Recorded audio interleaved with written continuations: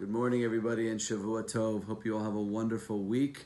I just want to continue along with the very important topic that we've been discussing last week, and that is the topic of prayer. And specifically, this idea that I think we have a misunderstanding. Maybe this could be a little bit of a paradigm shift.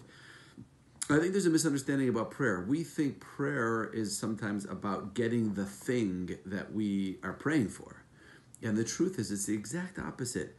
The thing that we're praying for is just there to elevate us and to encourage us to pursue the relationship with God. In other words, God holds certain things back from us so that we will pursue the relationship.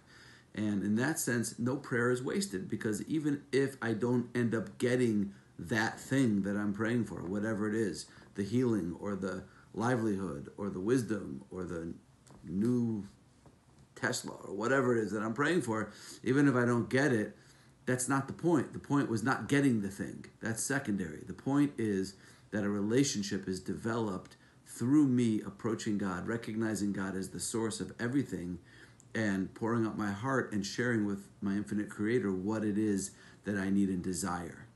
So there's a really good example in the Torah for this.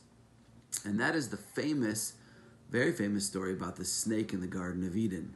Now we know that the snake enticed Eve to eat from the tree of knowledge of good and evil, and then she did, and she went and gave to her husband to eat.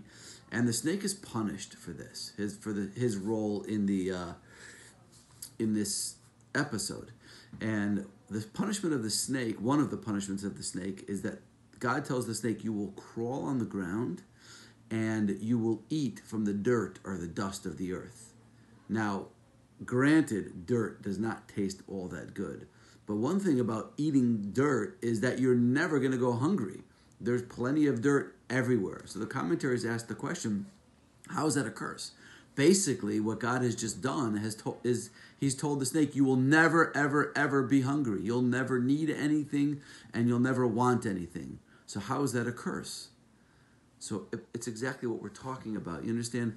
Life is about a relationship with the infinite creator. It's about connecting to the infinite creator.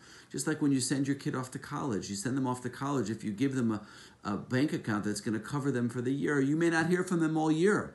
But if you only give them what they need for a week or two at a time, you'll hear from them every couple of weeks. So God was basically saying to the snake, he's saying, look, we're done. You and I are done. Here is a credit card with an unlimited credit balance. Go enjoy your life. You and I are disconnected.